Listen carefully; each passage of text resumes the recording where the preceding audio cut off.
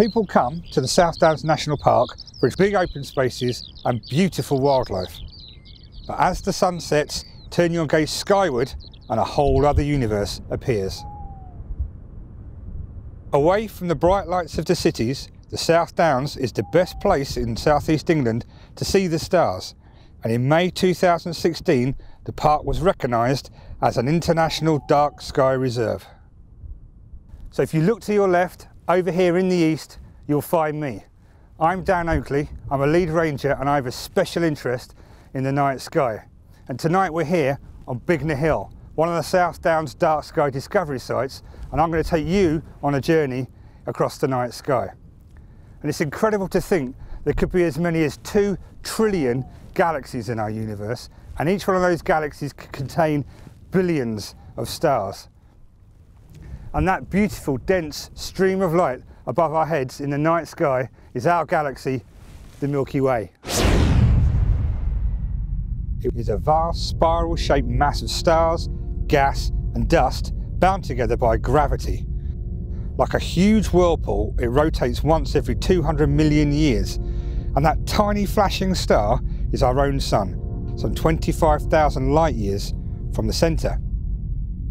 That means if you were travelling at the speed of light, and that's 300 million metres per second, it will take you 25,000 years just to get there.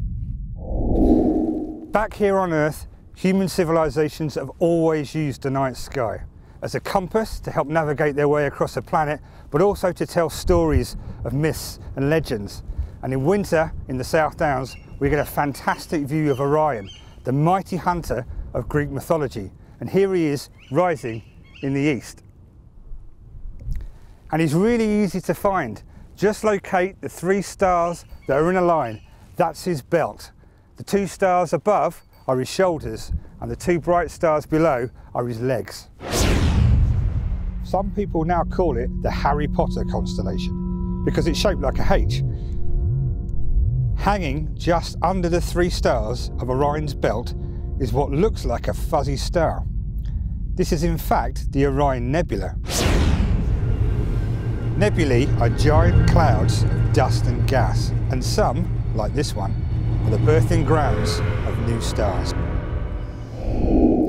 So the best time to go stargazing is under a new moon.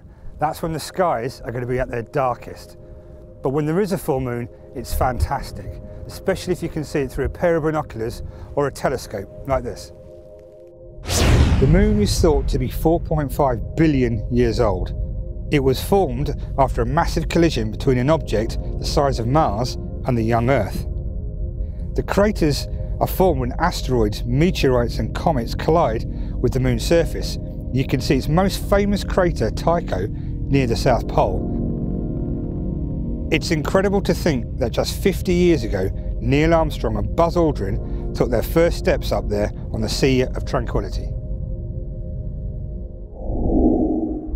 Well, that's it for tonight, so go out and embrace the darkness.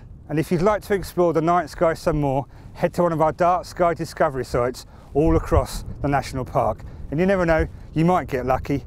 You might see some bats emerge from their roosts, or even see an owl. And I'm pretty sure that Hedwig is up there somewhere.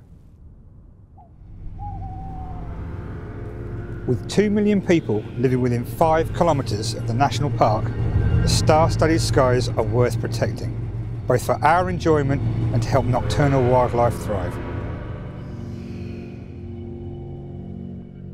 Check out our website at southdowns.gov.uk for some simple things you can do to preserve our dark night skies.